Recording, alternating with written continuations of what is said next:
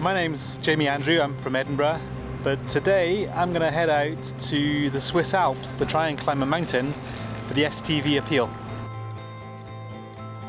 I've been a mountaineer since I was 16 years old and I've always loved climbing mountains.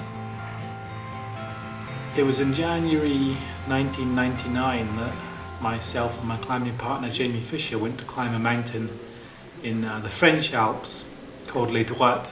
We were caught by an unexpected and vicious storm.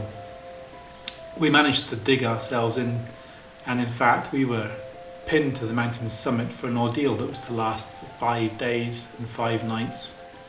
A rescue helicopter finally managed to pluck us from our icy hell.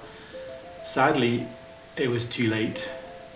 Too late for Jamie Fisher, who had died from hypothermia.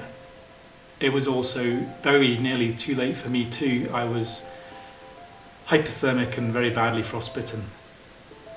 I did live, but I paid a terrible cost because only a week and a half later in hospital, because of the severity of my frostbite, I had to have both of my hands and both of my feet amputated.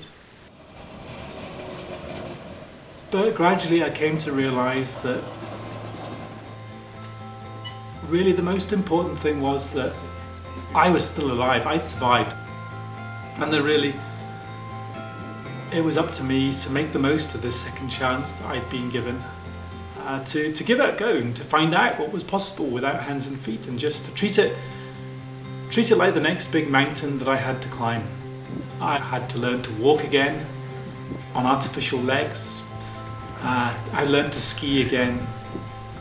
But most of all, the biggest challenge for me was getting back into the mountains again and learning to climb once again in the mountains that I loved so much. Despite not having hands and feet, I'm heading off with Steve tomorrow to try and climb the Weissmies, which is an amazing Swiss mountain peak. And fingers crossed, if we get good conditions, we'll go and do that, and that'll be a great prize.